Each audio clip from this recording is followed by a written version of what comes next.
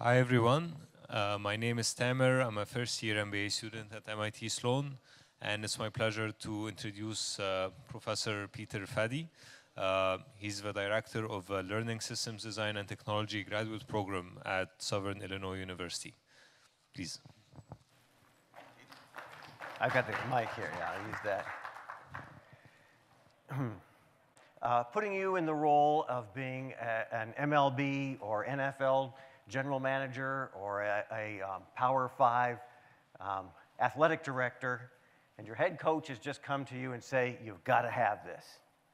This is a game changer, competitive advantage to be gained or lost if we don't jump in on virtual reality. And the difference maker is this guy right here, the Oculus. So they set up a demo. You put on the Oculus Rift head-mounted display, and wow! It's just like you're there. It's just like you're standing next to the starting quarterback in a 7-on-7 drill. That's what the video is. Your mind starts racing. This could be the team taking the field. Wouldn't that be great for recruiting? I mean, you're right there with the team, because that's where you go right away. But now we're right of wow. In law enforcement, they talk about left of bang, moments before the shot. Now we're right of wow. Now what do we do with this? Now we have to really look at this as a coaching and learning tool. Put those other things aside. Put the game day experience, the fan experience. That's not what we're talking about here. We're talking about the coaching implications of VR, virtual reality, and it really grabbed in the NFL. In the last season, in less than a year, 9 teams, by my count, could be more because they're kind of secretive about it, by my count, bought in VR systems. And when I say bought in, I mean 150,000 a year and over. We're not talking about a cheap buy-in there at all. So if you're looking at your return on investment, you're looking at your cost benefit on that, you better be seeing some pretty sizable benefits to balance that. Here's exactly what we get.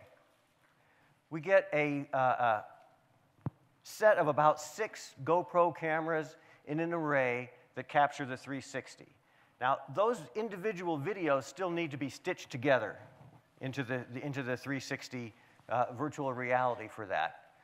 Some people assume that we are taking an egocentric view, that you're going into the eyes of the quarterback. But as you can see, the array doesn't have a helmet on. Your view, which is where the camera is next to the quarterback. So you're standing right next to the quarterback. That's kind of cool. In fact, one of the early adopters of it, the Arizona Cardinals, talking to their video guy, because that's one thing that you guys, as GMs, they sometimes don't think of talking to the video guys, but they should. And they say Carson Palmer really likes to use this, and his favorite thing is to stand next to himself. Looking at himself, he can check his footwork. You know, he can check to see where he was. Was he giving anything away with his helmet movement or his shoulder movements before then? That's primarily what he does. He's self-coaching. Somebody who's that veteran, he's a self-coach in there. So that's a pretty sizable gain from him.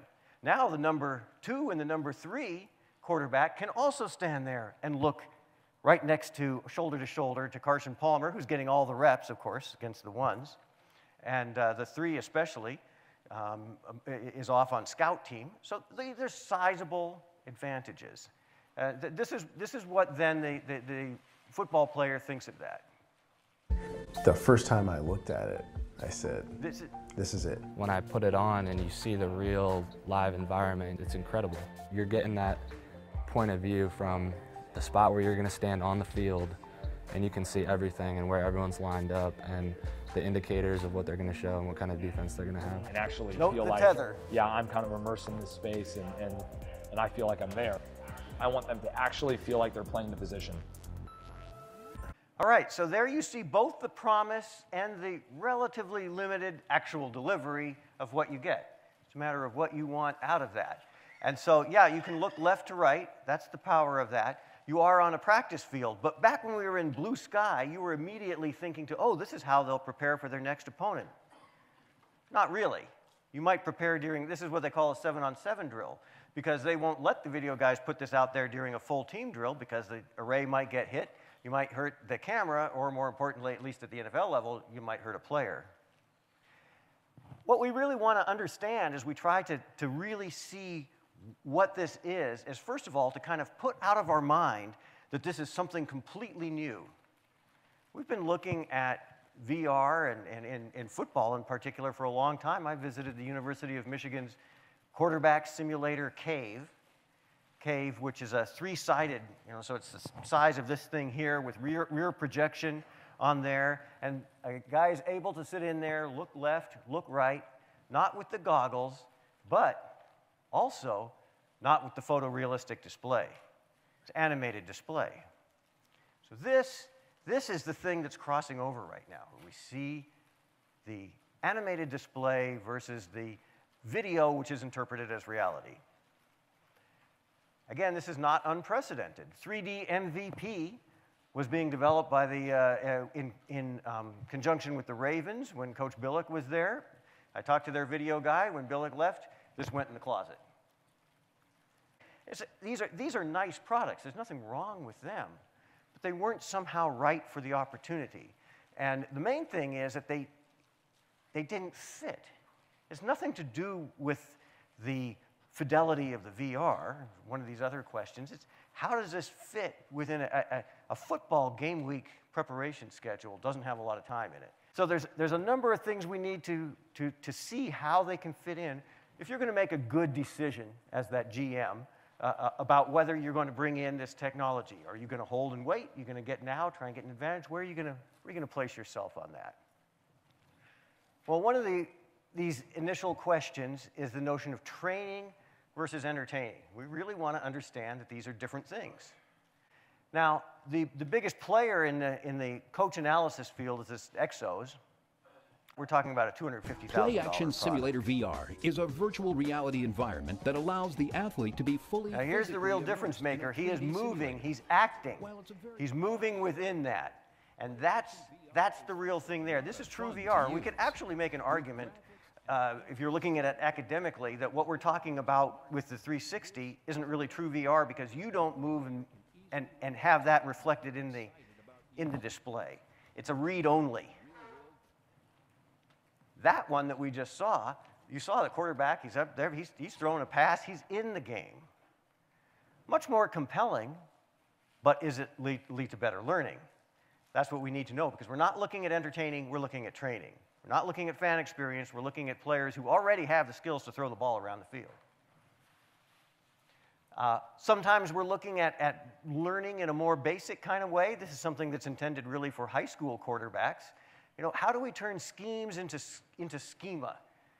We've got football schemes, your alignments, and by schema, I mean your model, your mental model of the game, your geography of the game, your game sense. Now, that's what we hope that we're really getting to. And actually, I've got some colleagues who are going up tomorrow to Giant Stadium, and they've got a high school combine up there, and they're going to be giving them this test. So this is what we'd call declarative knowledge. Just basic formation, personnel group, that sort of thing. Just knowledge. But we also want to do something win-loss. And so this is procedural or applied knowledge. Your task here is to say, okay, boom, from the defensive perspective, they gained 4 yards or not. So maybe you could have named those formations. You could have named what the offensive formation was and the defensive formation. Maybe you can get all 20 of these who wins that play without getting the others. We don't know. That's why it's a good experiment, because we don't know how it's going to come out yet. These are the things we need to know. We need to know what's the relation between that kind of declarative knowledge, that book knowledge, and that field knowledge. And then we have a QB test too, which uses a very inexpensive VR tool, Go Army Edge. And here, the quarterback doesn't have control. He doesn't even have the left to right control. The producer has already given that to him, but he's given him a chance to look left and right, scan the formations, and make his decision where he's going to deliver the ball. Again, that's a test mode.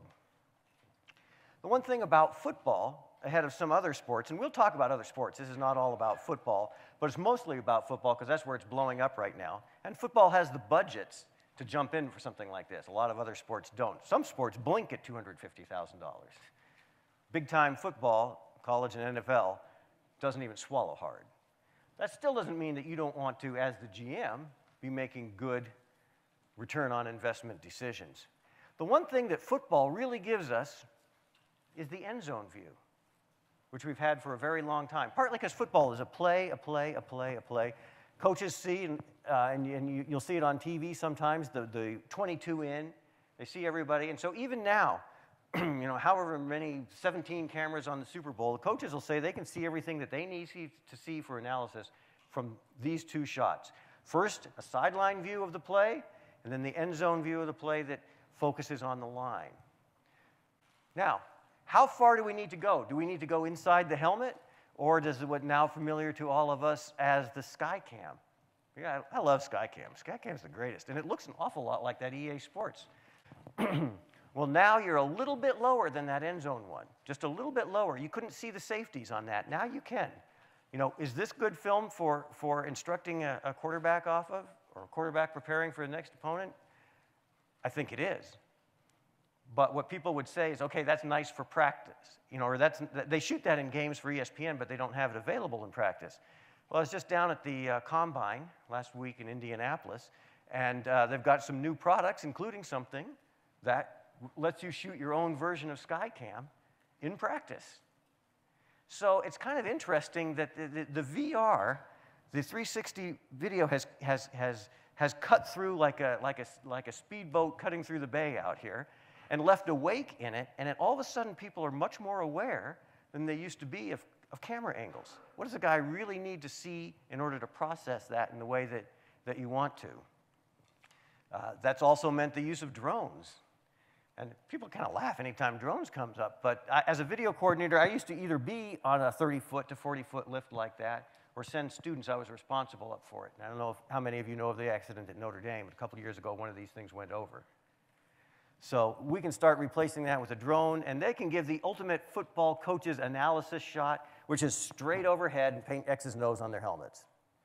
That's what the coaches want to see. But, you know, that's not what's best for player training. That's what we're really crossing over here, the idea of what's good for analysis versus what's good for training. So at the Combine there, here's some companies then who are coming in to that wake, filling in that wake with some very savvy video products. Here you'd go ahead and shoot with the GoPro, but you're not using the whole array. You're not 360, you're just 180. Not that much football actually happens behind you that you can do anything about. So this is a desk. Somebody sits at the desk, they've got the GoPro, and they can look left and right. You know, that's the big thing on that. It's not video you can look. You've got a parabolic screen, and then they've got a nice one where you can put your whole squad in there. You could have your offensive line. Look at your second string offensive line is now looking over the shoulder of each one of their first string teammates as they run through the drills. In fact, they can even put you in if you've got enough coin, into not just a cave now, but a dome. You know, 360 dome. You look in every direction. There's the sky. There's the grass. There's whatever's behind you. Pretty amazing stuff. So this takes us back. This looks pretty familiar. This looks kind of a lot like that when we started out in the University of Michigan. What you're basically making a choice from here is, do you want that person to be able to act within that environment, to move within that environment?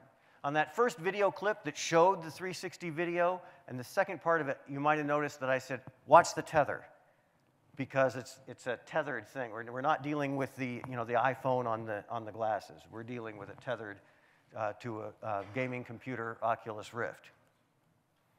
You know, so you're choosing between the 360 video and the compelling nature of that, because it really does feel like you're there, versus the animation that you have so much more control over. So you've got the realism versus the control, realism versus control. And as you would decide, these are going to affect what technology you buy. So you need some good answers. And asking people what they like is a really bad question. Don't ask the people what they like. What you need to do is discover what they need to learn. You know, last thing to do, yeah, they like the video. Sure, they all like it. You know, this is something that a fellow I know had on the market 5-7 years ago. 180 And you could move left and right, but instead of looking left and right like this with a tracker, you had to do it with a joystick or with the left and right arrows. So now you had a fidelity issue, physical versus functional fidelity. Very important concept as we look at how we're going to maximize our virtual reality experience. Physical meaning it looks real. So that 360 video obviously is very high on that one. Functional fidelity means, though, that the math is right. So, you know, if you're using this to and you want to model Von Miller coming off the edge, whacking the quarterback, you know, you need to have the sense of timing of that. You need the functional fidelity. Do you really need to have a visual image of him? Maybe not. What you really need is that instead of the usual 3 seconds on a 7-step drop, you've got 2.5. That's what the guy's got to speed up his clock. An NFL quarterback will talk to you about their internal clock. Because they can't see these guys, and they don't want to look at those guys because they're coming after you hard. You really don't want to look at them. You learn to put them aside. But that's part of it. You know, that's part of what would repay. Maybe you've got those second or third string quarterbacks that don't get in very often, and so they're not good at being able to just put out of mind these really big guys who are both a lot bigger than you and a lot faster than you and being paid a lot of money to take your head off. Maybe that's where the physical fidelity of it might pay off. If you're a veteran quarterback, you mastered that skill of putting that out of mind long ago. You need to master your 2.5 seconds versus 3-second drop with Von Miller off the edge. So we're going to other sports, and now we're looking at ones that are not products. These are research-type projects. So, you know, a fidelity issue, does the background make a difference? Nice steady there? No, doesn't make any difference. You know, here we're in a lab where they're doing a rugby skill, a rugby throwing skill. So you've got the action part of it. Now, these are ones that are incorporating the action. This is not read-only. This is interact. This is a true interaction with that. From the outside, it's a jump. This is one, heck, this is from like 2008. So we've got the rugby guy, and you can see he's got the reflectors on him so that they can record that, put it into the game, and he really is practicing the throw-in. This, on the other hand, you'd call a medium or low fidelity one. We're using something like a Kinect or whatever to judge that motion. You get the idea of the motion, it's coming in there. But obviously, that was a lot lower in physical fidelity than the one that we saw before. The real question in your mind would be, how's the functional fidelity? Does the guy's motion like this and what he's doing actually deliver the ball in the kind of timing in which they, you know, in rugby where the guy gets up on the other guy's shoulders and all like that? That'd be fun to bring to the NFL. You know, man, we wouldn't have, the extra point wouldn't be so automatic. One of the things when you had the, when you were looking at the sky through your goggles there, one of the things you were thinking about that your coaches thinks about is you can prepare for your next opponent, or you can review your last game. But that's not so, because they're not going to let you take and put your 360-degree camera out there in the middle of the field.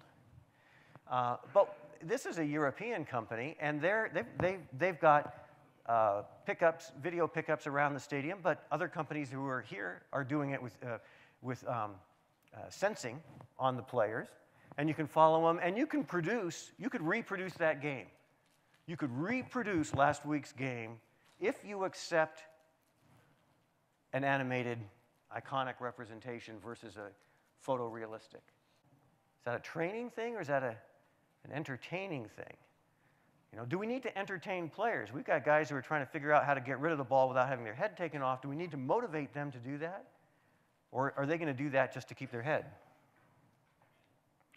Now, at the Consumer Electronics Show, then we get a different version. So here's the 360 VR from the same company that's doing the NFL ones, and this is a fan experience one. And very compelling from that. I've got no argument there. I think the fan experience is a great way to use this type of stuff. And in the lab, where our work is a little more black and white, here the guy is getting rid of the tether by putting the computer and the connections in a backpack. It looks like Ghostbusters, for anybody who remembers that. And he's actually trying to move to tackle this guy coming at him. Not a lot of physical or psychological fidelity, but a lot of functional fidelity. And then we kind of changed to a different kind of sport.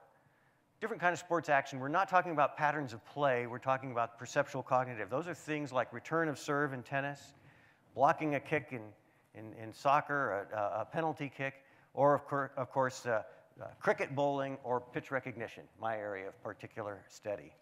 You know, these are areas where you've got less than a half a second for the entire thing. This is a little different. That quarterback has a nice, generous 3 seconds. So this is a company that's now showing a 360. Again, you can see the cave-type environment, also at Consumer Electronics Show. Wow, pretty realistic. That felt like that was coming right in there. Although we might be something that can simulate like this is a pitching machine. It's a video pitching machine, video image, and a ball's fired out. There's a pitching machine behind there. So you can see those are kind of digital and analog versions of the same thing.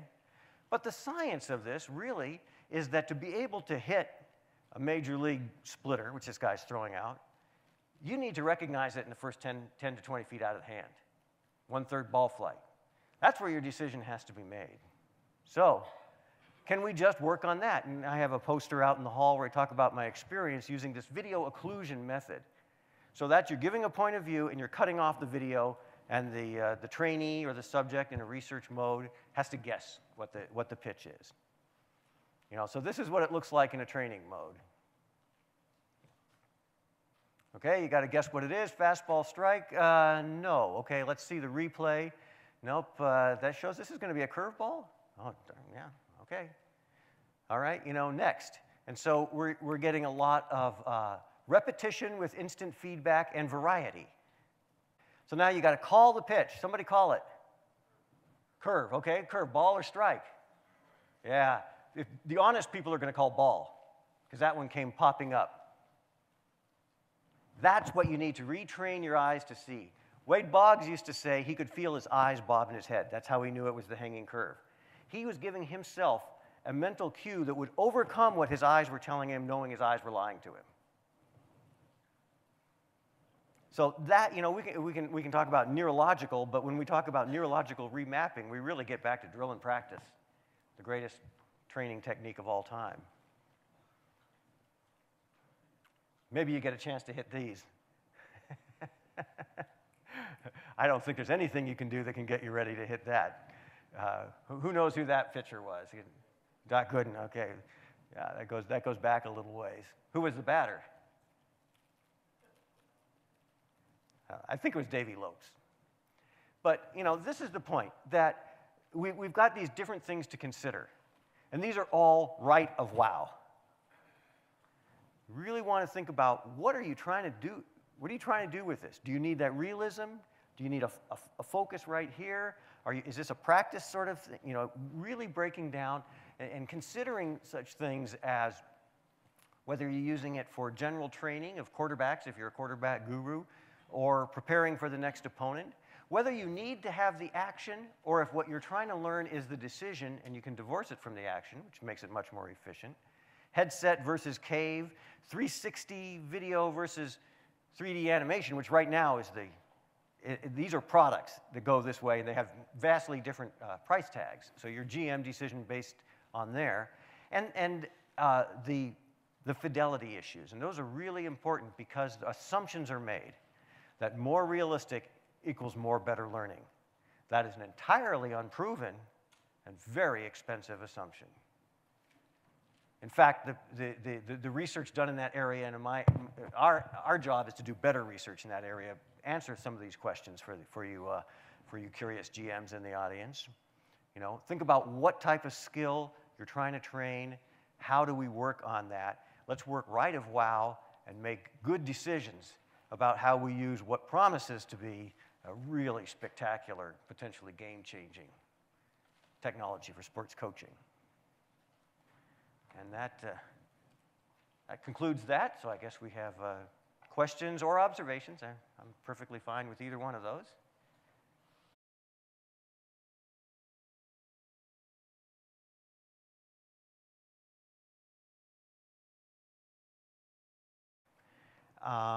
I think that it's important because you're trying to pick up cues like a skinny wrist or something like that. It's got to be good enough to pick those up. I worry that when they turn it into VR, you lose some of those cues. You know, you lose the cue, maybe it's the leg lift. There are certain things in there. A lot of times that expert can't tell you exactly what it is that they're reading, but we've got some of these occluded clips are cut off right out of hand, and we get guys who are guessing 70, 75% when chance is 33%. They'll still tell you they're guessing. But it doesn't need to be like, I don't think that it needs to be 3D, because we don't have stereoscopic vision at 20 yards. When you start getting in close, like the one where you had the hockey goalie, well, now that's where you get the payoff, because you really do kind of need to know what's going around behind you. You know, and it's all in here and close. That's, I think, where you get the payoff. At 20 yards out here, no. You need to see the cues you need to see.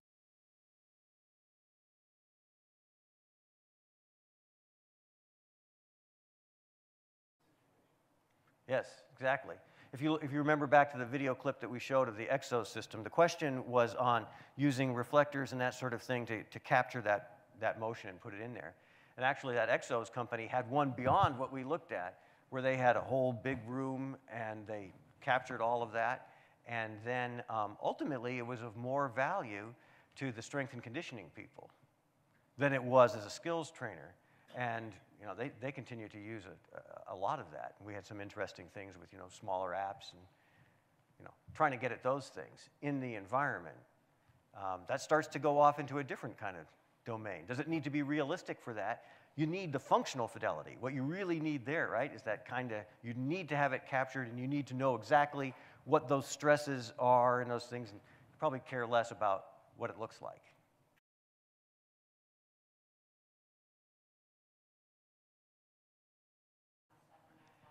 So the question is about audio and other senses. This is really good. The people who did the 360 video were really savvy because they recorded stereo audio and you put stereo headset on. Now, that could have been done at any time. We could set up a camera at any time next to a quarterback and record it in this way and have done that. We just didn't think of it before. Sometimes that's the way with technology. You get something that really comes in and kind of changes things, and then you start looking for, wow, we could backfill our old methods with this. But that makes a huge difference, the sound, because if those big uglies are coming after you, you can hear the sweat. I mean, that is definitely part of fooling your senses that you were actually there. Part of it is if they start moving, though, that's when you have to have the garbage can nearby. If the video wasn't moving and now you start moving when it wasn't there, or even worse, if the video moves, like for football, if you were trying to depict a quarterback's zone read, where he's got to run and then read the end and then pitch, if you're watching the VR glasses and all of a sudden it starts moving this way,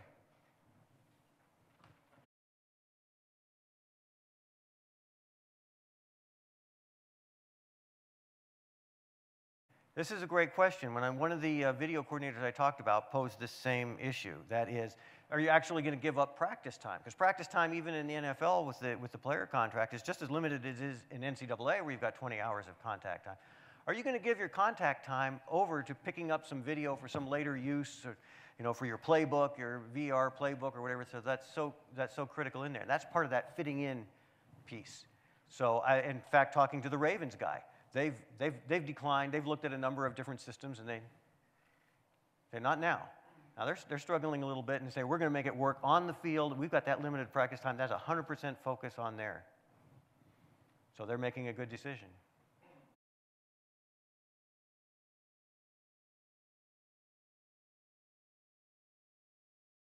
Is asking if the price advantage were the same. If we take price out of it, how would you be thinking about it?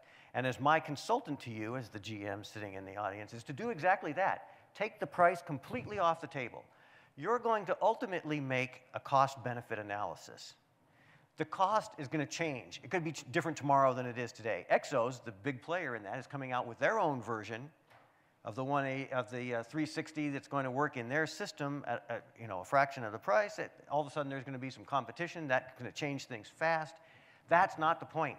Not the point of what we're doing here, anyway. The point of what we're doing here is exactly, as the fellow says, we want to understand what are those specific benefits.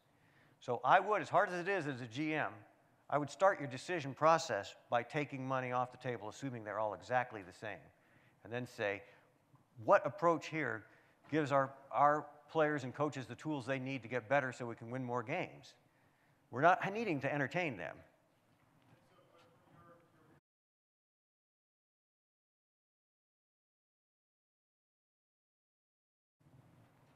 Yes and no.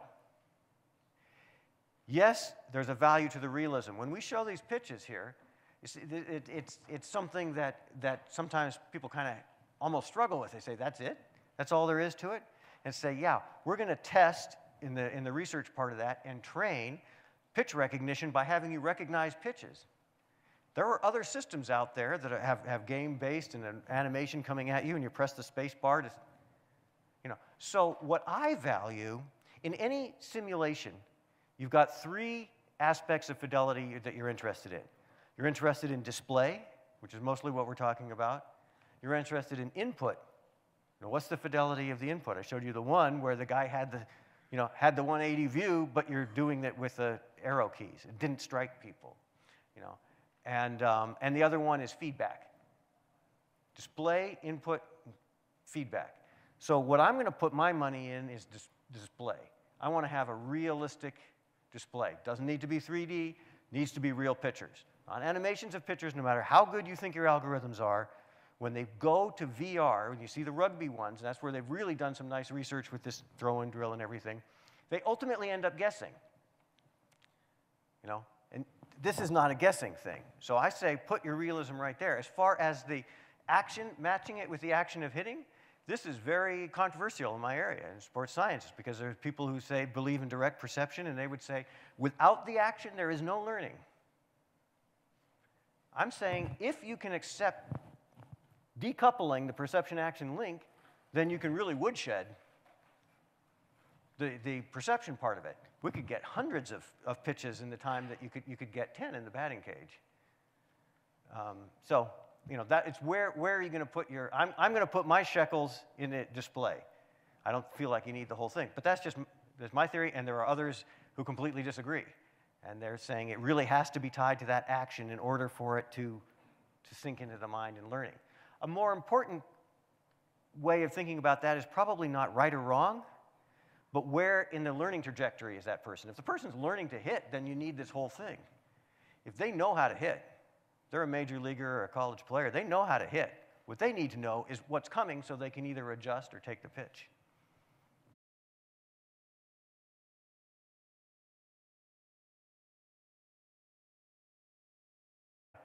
But if that's really what your concern is, now you're getting to the one where you're saying, no, we really want to be able to track this. Maybe it's the one where you actually throw a football and it hits something. Or maybe it's, remember that throw-in one where maybe you just pantomime it. Maybe we're not interested in the mechanics of actually throwing the ball. Maybe that's not where our quarterback who sucks is bad. He's like a lot of college quarterbacks come out and they've got to see the guy open. It's very hard for them to learn to throw into space and there's not a receiver there. So there maybe we go to the thing where you have to pantomime it. You've got to do that. It's going to come into the game. The timing is there. Now we've got something matched, and that was a medium fidelity. Now we've got something matched to that type of learning trajectory and skill set that you're trying to work on. That's the thinking we want.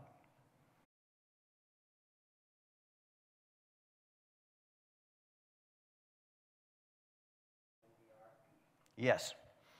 There's a company that's got actually they presented here. They had a big presence at MIT Sloan a couple of years ago, a couple of Columbia guys, and they're really working with EEG, measuring the brain waves, and it's like they feel like they can spot the spike of, arousal, spike of arousal there. Now, what's really interesting to me is, okay, the spike of arousal is not a big deal. You're going to get that. What I'm interested in is the spike of inhibition. Is there a marker for the inhibition where that skilled batter is somehow to say, yes, no? Or, you can make the swing here, and my colleagues in Australia who study this with a technique where you're using the video and together, you've got a space like right in here, right before those hips open, where you can sink a little bit more, you can reach that slider, and so you see somebody like a Josh Donaldson with that ballistic swing that he's doing. If he's not picking the ball in the first 10 feet, he's a 200 hitter. And he wasn't born as the Josh Donaldson he is. So you know that his progression through there was mastering this coming out of it, because there's a lot of action in here. There's a lot of action in that load. He's got to be picking that early. You know it.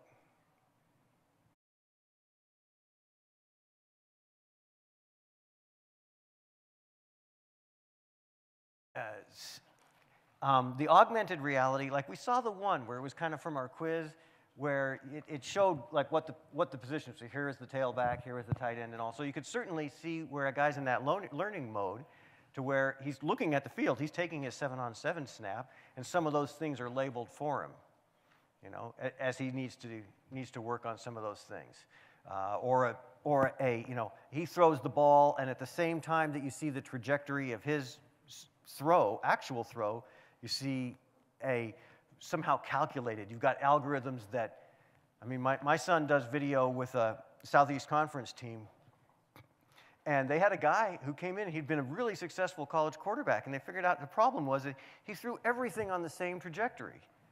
If you guys read that after a while, you know, so some kind of virtual reality where he's throwing the ball on the field, and at the same time, you've got GPS, whatever you're doing, so it's showing an ideal arc for that type of pass. If that's the type you're thinking about, yeah, really cool.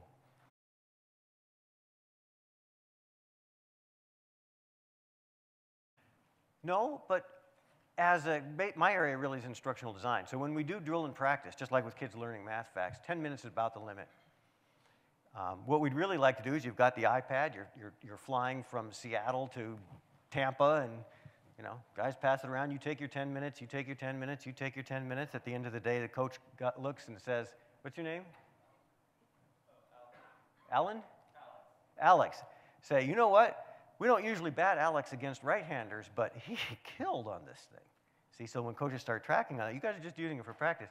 He absolutely sees this guy. You know, he sees Chris Archer. I don't know why or how, but he sees him like nobody else on the team. Now, that almost starts to get to the area and certainly in the analytics here for baseball, that would be the last frontier. You're messing with the batting order.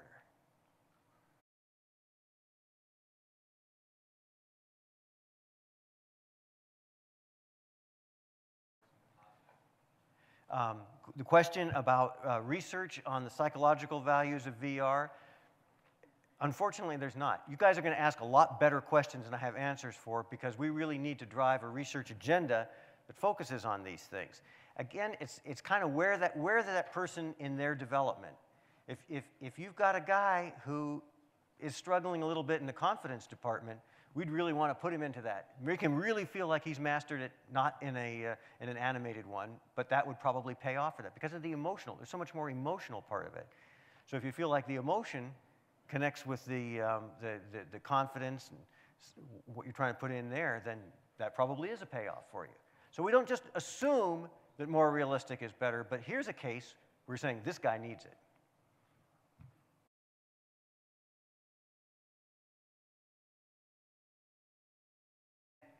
I would think that the sports psychologist then could bring in a tool like that and say, let's teach you how to visualize. Because we assume we can tell people, well, visualize. Well, that's again, like we were talking about before, that's a high-level perceptual cognitive skill, right? To visualize that. And we don't know how to do it. I talked to Ken Revizza, well-known baseball sports psychologist, and I asked him that same question. I said, how do we know if a guy's visualizing? And he said, we really don't have a lot of ways, although the EEG would be an interesting one to bring into that. But he said what he does is he watches their eyeballs. That if they're visualizing properly, he feels like he can see their eyeballs moving inside their head, which I thought that was pretty cool. So yeah, I think that I'm really excited about marrying some of these things together with sports psychology. Now, the thing is that academically, this aspect of sports science, this perceptual cognitive decision science, is under sports psychology in the journals and in the conferences and not in the field. My sense is that the shingle-out sports psychologists either don't care or don't want to feel like this would go over too far into the coaching area. But I think the perceptual cognitive, the whole perceptual cognitive part of that actually has a better chance coming in through the strength and conditioning people. But I would love to have you be the one to prove that wrong.